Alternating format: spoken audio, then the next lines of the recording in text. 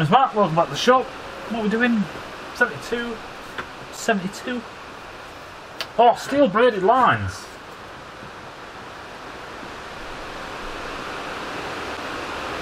Braided lines. I get this a lot, and I see this an awful lot in forums. What are the reasons for their existence? Why do they exist? And do they... Fucking hellfire, do they work? No, they don't. No, I'm only kidding. I'm just looking. I've got two brand new ones in hell boxes. Any rod. Fuck them, they're gone. Steel braided lines, why are they used and what's it all about? So let's talk about the normal rubber OEM lines that you have and the failures of them. The problem is that your brake system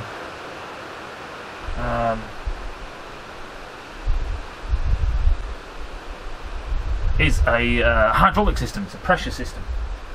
So basically you have a plunger here, like just think a syringe, and then you have another plunger here, just think a syringe, and then that's attached to some brake pads with some little bits on it, like so.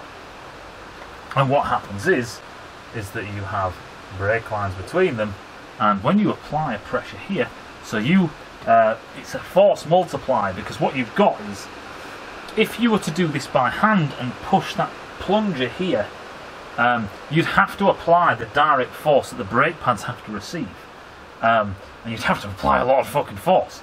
However, if we use a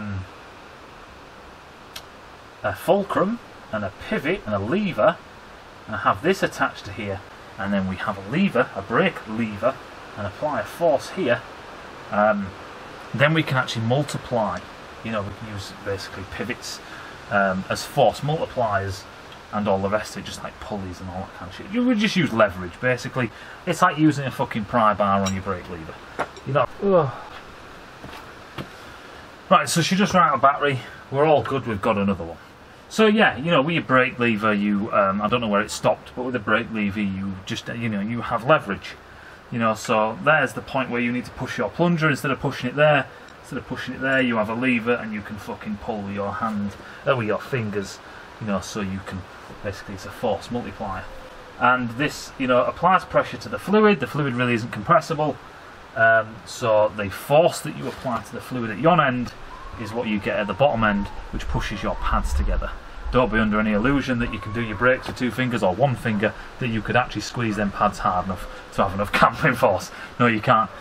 So that's the great thing about it. The problem is that your brake lines are generally, like the OEM ones, are rubber, but they're rubber and they're nylon, sometimes Kevlar reinforced, sometimes wire reinforced, steel wire reinforced.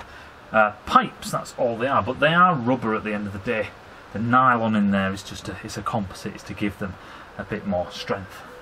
But over time, the vulcanization process with rubber generally never really stops, and over time, and UV light and the rain and the salt and the pressure that's on and off and the heat from the calipers is zipping right up your fucking, and you know, the heat is, get my red, the heat is going to travel up here and it's going to radiate out, so it's not a very nice environment for this rubber, and it doesn't last forever.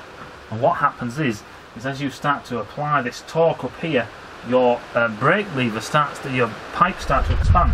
Now if you look at your manual, it generally tells you that your brake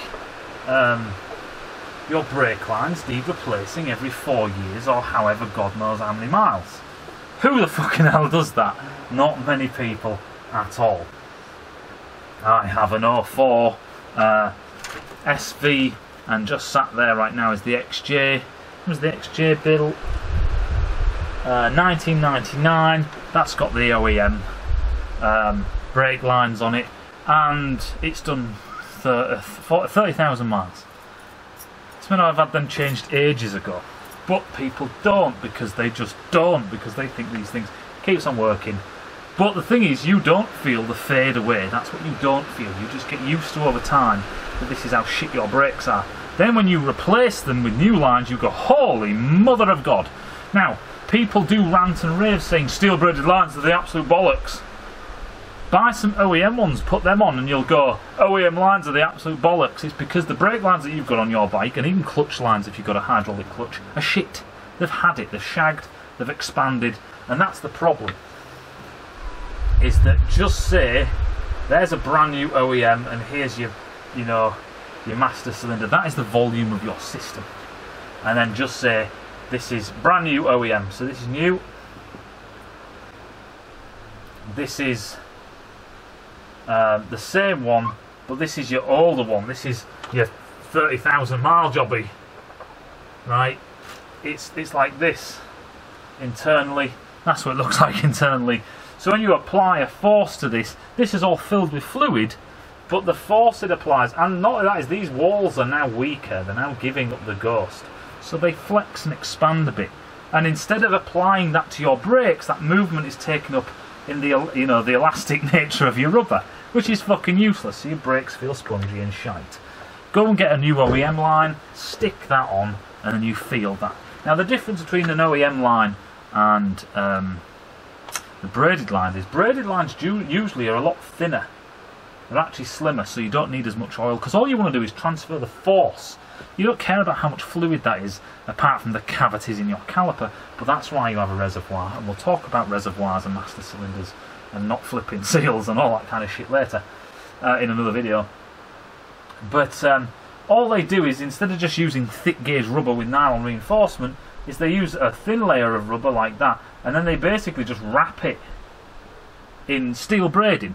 Basically what that does is that hopefully increases the life of your brakes, because as that rubber starts to expand, that steel is holding it, and then they usually put a jacket of, you know, some kind of plastic over the, you know, an outside jacket of, I don't know what kind of plastic. Like I say, I'm not a plastic guy. Go to AVE, ask him. But they'll put some kind of, you know, they put some kind of plastic coating to stop the steel, even if it's stainless steel, to stop it, you know, contamination, rusting, coming off, you know, stripping, threading, whatever. You don't want little needles of stainless steel or steel going all over the road, do you? Fuckwit. But that's what braided lines are for. Is they have, basically it's about wall integrity of this hydraulic system. When you see flex lines for hydraulic applications, high pressure hydraulic applications, they're always braided and stuff like that. Is it the fact that the braided lines are super duper duper? No, generally not. The smaller volume does make your brakes a little more sharper. You've got to be, because there's less volume, so your master cylinder and everything are pretty much the same, but to put load to compress the oil, because oils are compressible. Everything is compressible. Look at a black hole. Right? Oils, liquids are compressible. It's just that they are, compared to gases, fucking no they're not. You know what I mean? In retrospect, not retrospect, fucking hell.